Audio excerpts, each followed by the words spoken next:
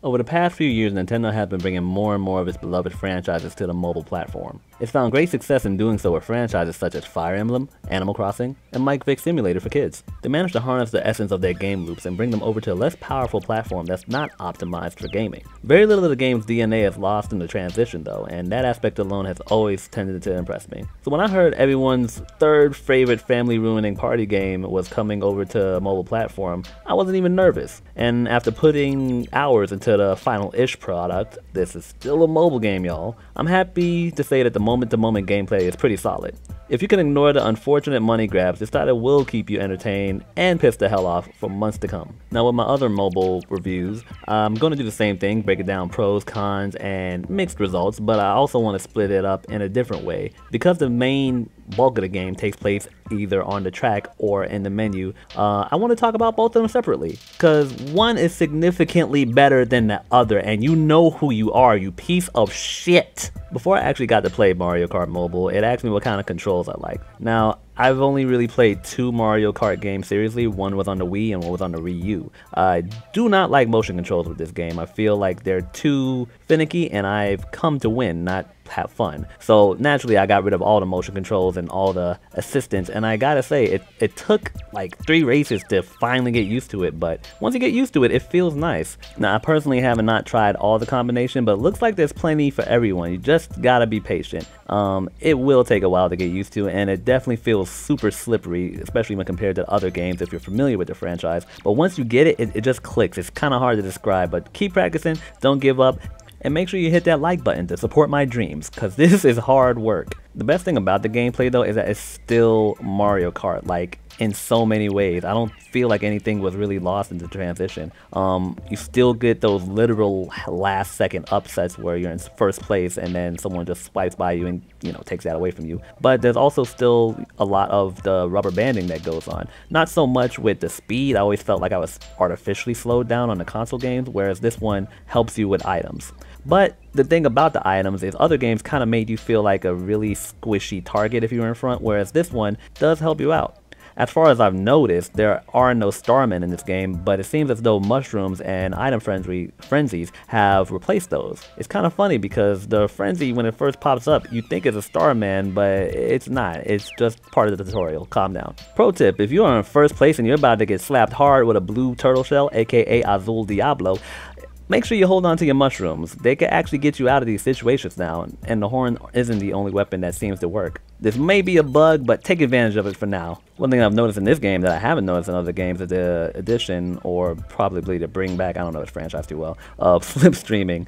If it's exactly what it sounds like, stay behind an opponent for a bit and you get a bit of a boost. It brings a new strategy to the game that I'm not used to, so it's interesting that they added it, because now I'm not really in a rush to start off in the beginning. That initial boost is fun, but anyone who knows Mario Kart well enough knows that it really doesn't mean shit towards the end of the game. It's a little finicky because you're always going forward and you can't really brake, so you can't really prolong a slipstream longer than you can. But it's a nice strategy to get used to, and I'm pretty sure people will be pulling off insane moves with this new technique shortly. One of the more surprising aspects of the game though are the graphics. It looks great and it actually runs very smoothly. I felt like I was running 60 frames per second except for when I was taking screenshots on my Pixel XL Generation 1. If you're not familiar, that's a pretty old phone. It's about 3 or 4 years old in phone years, so essentially it's Morgan Freeman. And maybe I'm tripping, but I feel like I might have noticed some motion blur too, which is not something you see very often in mobile games. Now, due to the transition to mobile, the game has been simplified, but not terribly so.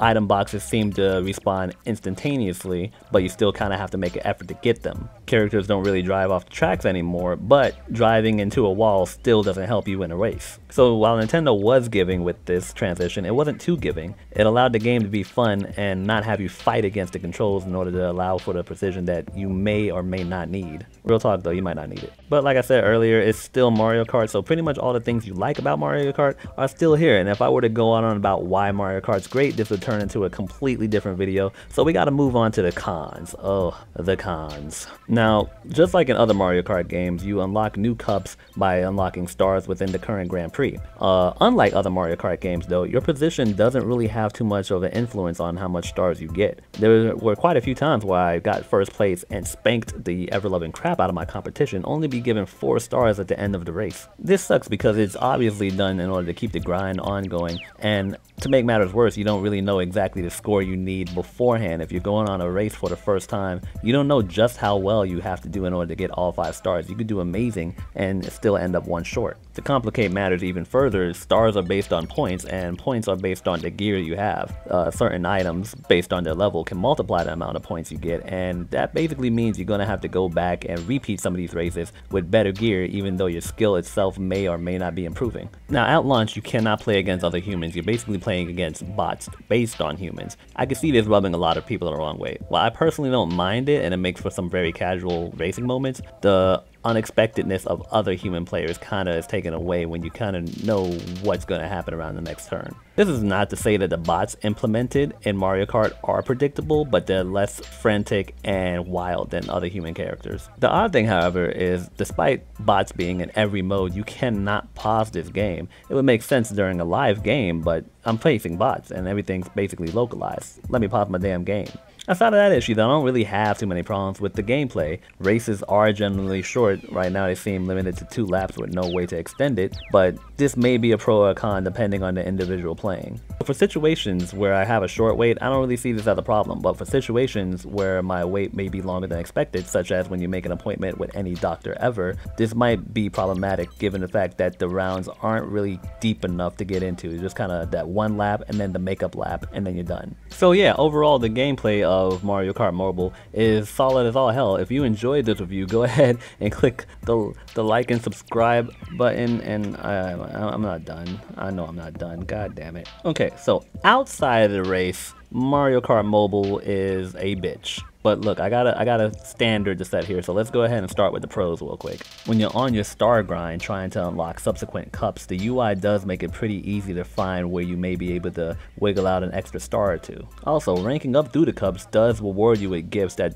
seems to change every few weeks, but I have yet to see one of these changes. But it's nice to know that things will be fresh in the long run. Unfortunately, that's it. That's all the good stuff I gotta say about everything outside of the gameplay of Mario Kart. All the other decisions that supplement the gameplay are weird to me. For starters, you need 5 stars in order to basically finish a track within a cup, but before going into a track, it doesn't show you just how many stars you need. Because the stars you get on this game are based less so on position and more so on points, it's weird. Like, you're more pressured to pull off tricks during a race instead of focusing on the race. And they don't tell you anywhere except for the end of the race just how many points you need to get 5 stars. So you could be whipping all kinds of ass and pulling off these Vin Diesel-esque drifts, but you're still not going to get those 5 stars. As I've said in other reviews, I'm a very optimal gamer. Let me know what the target is so I can slap that bitch. Instead, it hides the target from me and slaps me with it at the end of a race for not reaching it. Not cool, Nintendo. Not cool. As you progress through the game, challenges do get unlocked, but some of them kind of hurt because you know you've already done them, but you weren't rewarded for it. Okay, I'm gonna have to say screw my template and go ahead into the mix part because there's a major negative thing I want to talk about, but I kind of want to end the video with that. Coin Rush is a kind of fun way to buy coins. Instead of just giving you the coins into your account, you gotta earn them. Kind of fun, but not for everyone. Star tickets are kind of interesting because not only are they used to progress you to the next cup,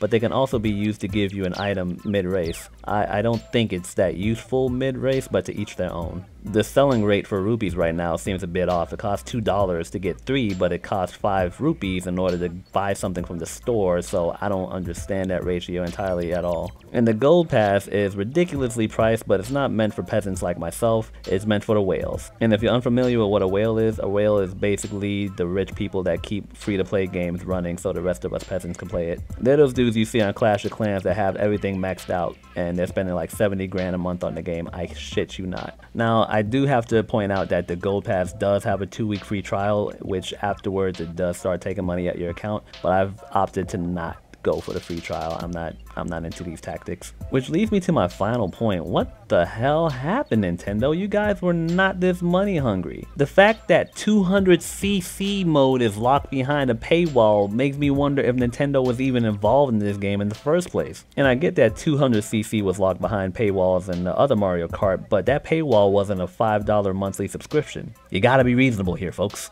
This kind of hurt me because I've always loved Nintendo, and low-key, I've loved the fact that they never tried to keep up with anyone on the technology side. They just want to innovate what's already in existence. And when they started approaching DLC, they approached it with a light-handed way that didn't make them seem like they were putting money before gaming. And I'm a realist capitalist. I understand that these companies need to make money in order to keep giving us that good shit. And boy, do I love that good shit. But I don't expect it from Nintendo. You're better than this. So I feel like the gameplay side of this game was definitely designed by Mario, and the store was probably designed by Bowser. There's no way of knowing if Nintendo has any plans to fix these issues with their store, but here's hoping they do, because other than the store, this game is quite a remarkable feat, and everyone should try it if you are a fan of the franchise. It's free to play, it's easy to pick up and put down, and you can play it with one hand, so if you like to touch yourself, this is the game for you. But that about wraps it up for this video. Thank you for somehow making it all the way to the end. If you can hear the sound of my voice and you have not clicked that like button, go ahead and do that. The YouTube algorithm is hungry and it feeds off those likes. Also, go ahead and click that subscribe button if you're a fan of my mildly infuriating speech impediment. Thanks again for watching, and I hope every item box you get is a Mega Mushroom. Happy gaming.